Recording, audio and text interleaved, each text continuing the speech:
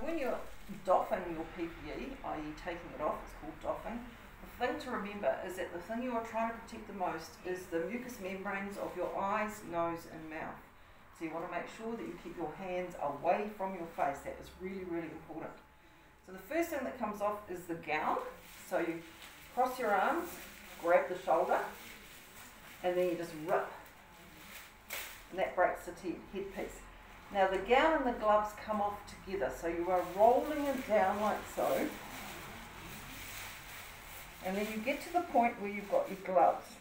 So you can use your gloved hand to grab the edge of the glove and turn it inside out. And I know it's hard to see, so I'll try and show you how I'm doing it. But turn each glove inside out with your other hand. It is quite tricky.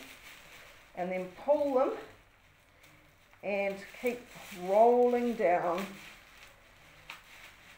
I'm just grabbing the other glove and then rolling down, and then you pull the back and you'll see that I'm just rolling down and I'm not at any point touching the inside of the gown, and I'm taking the gloves off like so, inside and then into the rubbish, away from your body. And then the most important thing next is wash my hands. So sanitize my hands.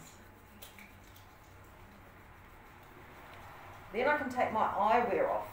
So the visor, grab it from the edge, away from your face, over and into the rubbish or into your tray of solution, whatever you're doing to dispose of it.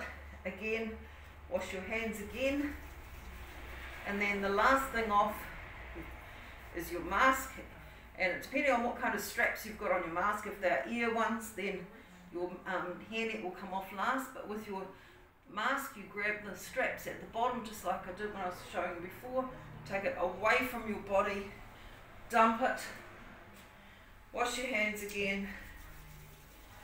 Last thing is the hairnet in the rubbish, and one final hand wash.